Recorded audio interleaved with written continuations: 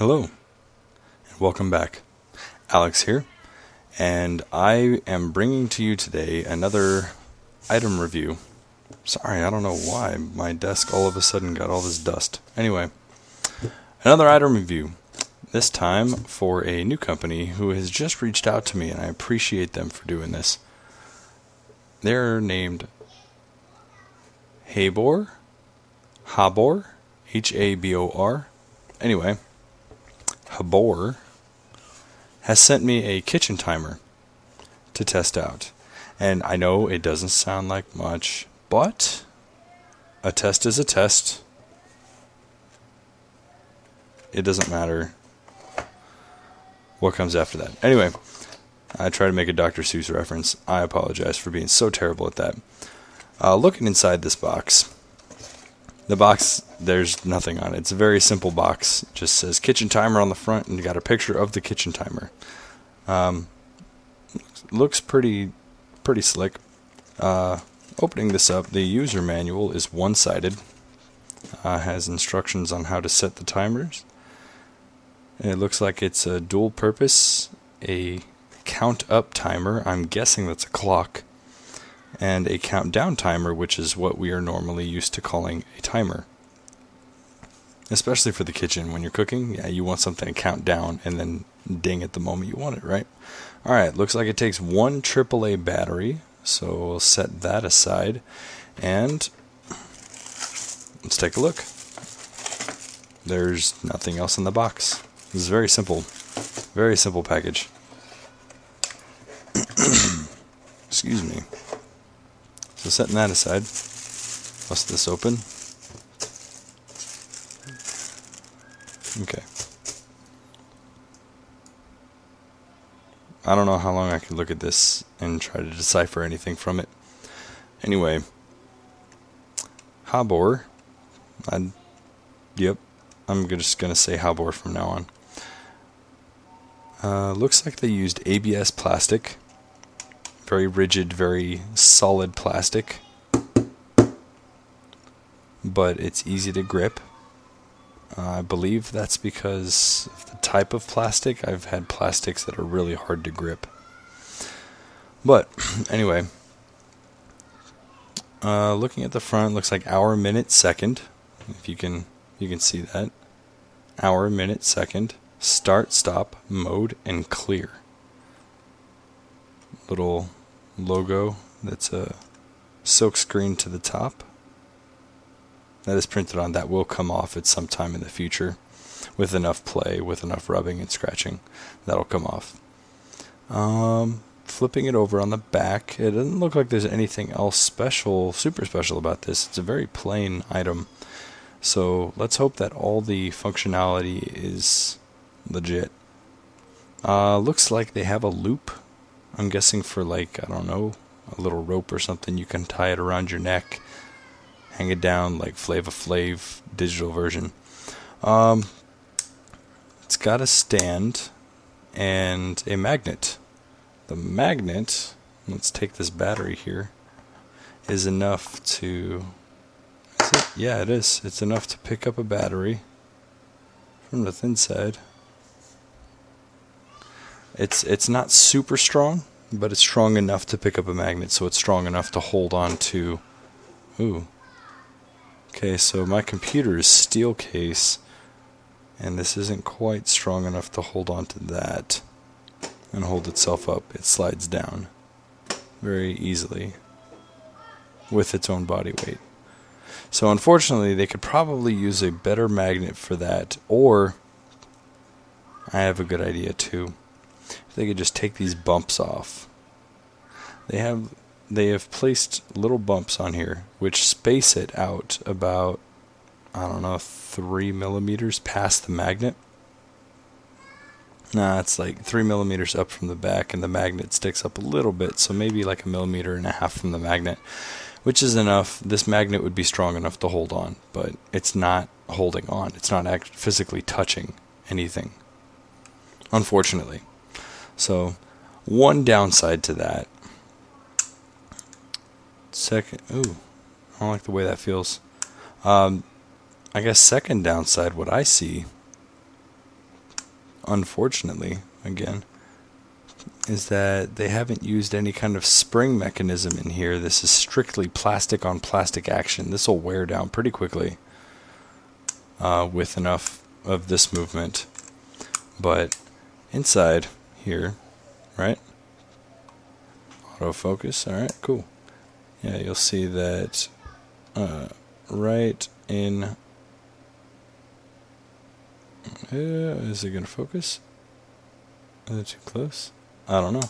Anyway, right in there, there's a tiny little tab, and that's the only thing that's either stopping or starting this whole process of moving. And oh, it looks like it's shipped with a broken tab. The other side doesn't have a tab, so it just kind of folds and does whatever it does. Manufacturer's defect, one single thing, not a big deal. It still stands. Yeah, it stands, and it's fine. Alright. Now, I'm guessing that it's pretty simple. Yep, it's pretty simple to take that out. So you don't need that.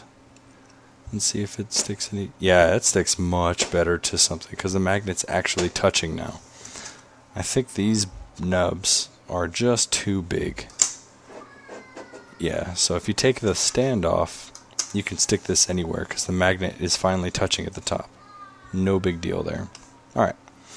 In any case, let's put this back on and get ourselves to... Don't put it upside down. Get ourselves with the in crowd. Alright. Let's get a battery in this compartment here. Oh, it started. Alright. There we go. Oh, it's counting up already. Okay. Well, I guess we set the timer on, or we set the clock. It is 5:12. Cool. Oh, so the seconds will keep ticking, and you could just like set the seconds. Yeah, it'll just keep ticking regardless if you set it or not. That's kind of cool. Can't clear, can't stop. So the only other option is to change modes. Alright. Now, if none of you have used, if somebody hasn't used a timer before, I would definitely suggest using a timer. Set the seconds. Start. Stop. Start. Alright, let's hear it.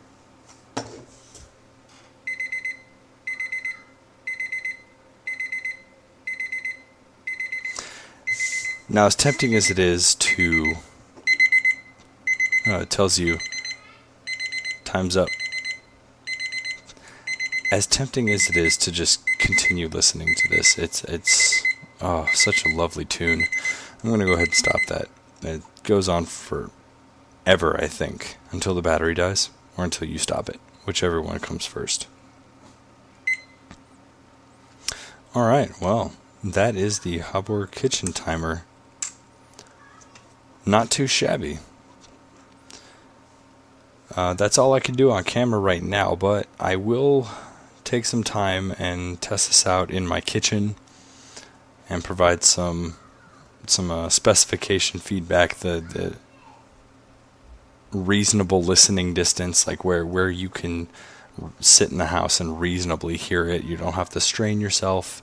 It'll catch your attention, kind of thing, because that's kind of what you're looking for in a kitchen timer. You want to be able to have your attention grabbed when you're cooking and not present in the kitchen, but nearby. If you're reading a book, if you're watching your show but have it turned down, something should be loud enough, ear-piercing enough to catch your attention.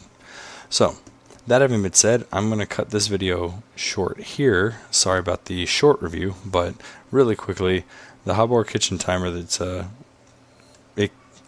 I'm guessing it goes up to 24 hours.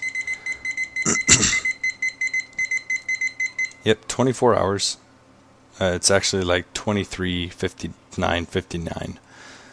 So you can do 23:59:59. No biggie.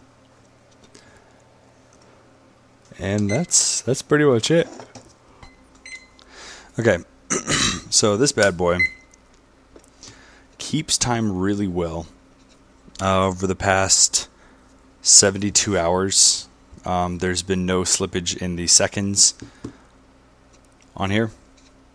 They still match what I've set it up to. And it's having used this to cook and make pizzas and stuff, we were able to set this on the fridge, and it did stick just fine. So my computer apparently is the problem. So the tower, sorry, I still have a little bit of rasp in my throat. The tower is good, but not good enough for this. So anyway, oops. Oh. Anyway, there was a count up. Oh yeah, you just started at 0. Okay. So anyway, the computer tower is not good enough to hold this, but the fridge definitely was, with the backing here just flopped up. We were able to place this on the fridge, and I could hear it from my office with the doors closed and my headphones on. So it's definitely loud enough to hear from across the house. Yeah, the timer on it is spot on. Has not fallen behind or gotten ahead, which is pretty much key for trying to keep those long, hours long timers going. Something like your double boiler. No, sorry, your double boiler wouldn't be on for hours. If it is, you got problems. No, the what's it called? Pressure cookers or crock pots, anything like that, something super big. Those are the ones that you're going to be keeping on for hours, and this is kind of crucial to have that kind of timing. So with that, I definitely give this a 5 out of 5. 5 out of 5, guys. I haven't seen anything wrong with this. It's not like, it doesn't have any super fancy features on it, but it does exactly what it says it does. It counts up. It keeps time. And it counts down. And it's loud. So I mean, there's no reason not to like this. That's it. Well, I'll leave a link down in the description below. Like the video if you liked it, dislike if you dislike it. Leave a comment down below and let me know if there's something about this that you would like me to answer, and I'll go ahead and do my best to catch those comments and answer them for you. With that, I'll see you guys in the next video.